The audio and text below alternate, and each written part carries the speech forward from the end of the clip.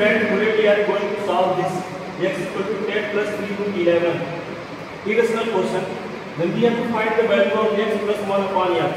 If you will solve this question, it will take at least 5 minutes. First you will visualize, then you have to add. But we are going to solve this question by short trick. Within a minute you can tell the answer. What is the value of x plus 1 upon x? Okay. So see the how. Here is given two terms. 10, one the first term is 10, second term is 3 root 11. So first I am going to square of the first term.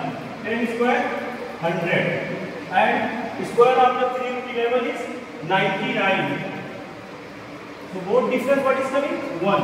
If both differences 1 is coming, then directly we can say x plus 1 upon x twice of the greater number. Greater number in this 2. Sorry. 10, so you can multiply 2 into 10.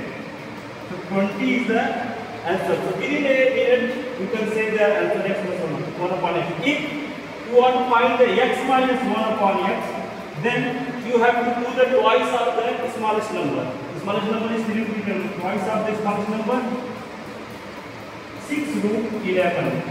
So this is your answer. X plus 1 upon x equal to 20. X minus 1 upon x equals to 6 root 11.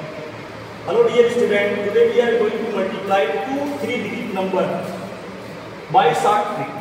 If you multiply, it will take long process, more time, but within a second you can multiply it.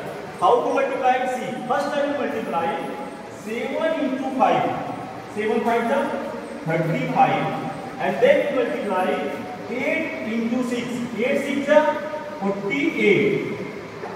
After that, diagonal multiply 7 6 is 42 and 8 5 is 40. Then this 7 6 is 42, 8 5 is 40. These both you add here. 42 plus 40. How much? 82. So this is our answer by short trick method.